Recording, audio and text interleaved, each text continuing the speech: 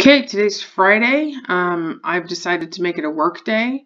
We have several of the items that I've given so far since the start of the second semester that have not been completed.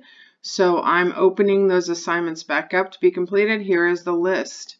The first item a lot of you turned in, I'd say 75%, were the vocabulary words. I just want to caution you that vocabulary words are not go onto the internet, find the word, copy, paste. You need to be writing it in your own words. Otherwise, it does not help you much. These other assignments I've opened back up. The project is due Friday, next Friday. So here is a list of those options, the 3 options. I just organized it differently so you could just quick and easy click on the one you want to do. I made some comments here. And that is all you're doing today.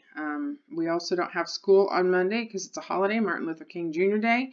So take advantage of this time. I don't plan to open assignments up. I just really would like for people to get the assignments done so that we start off strong. And zeros are hard to come back from, people. So I'm just trying to warn you, stay on top of things. These are super easy.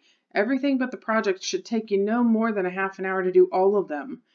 They were quick little do a game, things like that. So don't get yourself behind right out the door. Let's do our best to keep caught up and then make sure you start working on that project. Some people have even already turned theirs in.